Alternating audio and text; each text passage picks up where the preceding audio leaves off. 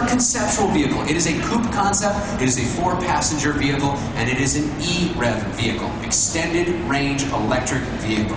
And that differs from other electric vehicles that are out there because things that run solely on electricity, you have a much longer distance that you can travel. If you're familiar with the Volt, and I'll explain it later, they can travel further on a full battery charge using no gas or producing no emissions, but the problem is once the battery's depleted, you have to plug it in and you have to wait for the vehicle to charge back up. Whereas with this vehicle, as is the Chevy Volt, the same propulsion system, Voltec from General Motors, the vehicle has the ability to go 40 miles using no gas, producing no emissions on a full charge, and then hundreds of miles beyond that because you can put gas or E85 in here to run the electric generator that's inside this vehicle. So just to be clear, so we're all on the same page, this vehicle only runs on electricity. It either gets the electricity from the battery or it gets it from that generator. That generator, unlike a regular engine that's out there, will not actually power the wheels. It's not actually going to drive the drivetrain. It's simply going to provide the electricity for the two 16-kilowatt electric motors that are in the front here. And it is a front-wheel drive vehicle. Now, I want to talk briefly about it, and then I'll answer any question you may have, but hopefully I'll answer your questions talking about the vehicle through the presentation. Now, that's how the Voltec system propels the vehicle, and the way that you're going to charge it is right here. You take the adapter, you plug it in, and you take the other end and plug it into a standard 120-volt outlet. That takes about 8 hours to charge that. Now, 120-volt outlet is what everybody's got inside your house. As long as you live in a somewhat modernly wired home, you have a 120-volt outlet right there, you plug it in overnight, or perhaps when you go to work you plug it in, whatever the case may be. Now, if you have a 240-volt outlet, which some newer homes do have as well, and some of our charge stations will have when we start working out the infrastructure later on with businesses and whatnot around the country, a 240-volt outlet takes a charge in just under 3 hours. So in the future, if you wanted to, you stop off, maybe you eat at a restaurant, hang out for a little bit, and the car's charged up and you're ready to go again. But ideally, this vehicle is going to work great for the people, about 75% of us, that only travel within 40 miles in our daily commute to work and back, drop the kids off, run some errands, whatever the case may be. And if you think about that, you could do all those trips and never have to give another dime to the gas company.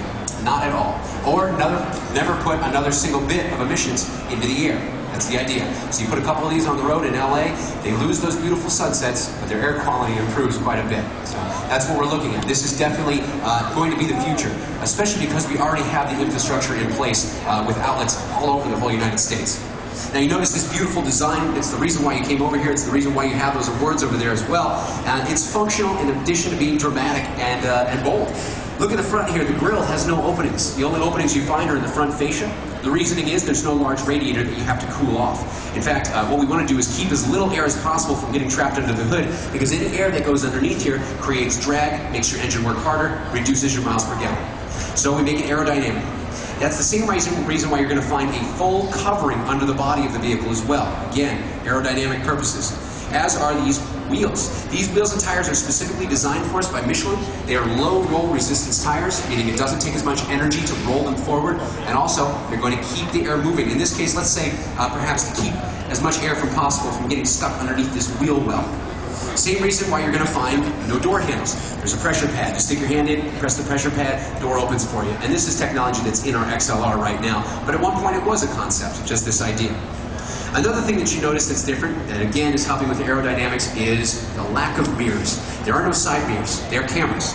A right camera, left camera, and this is your rear view mirror or camera in this case.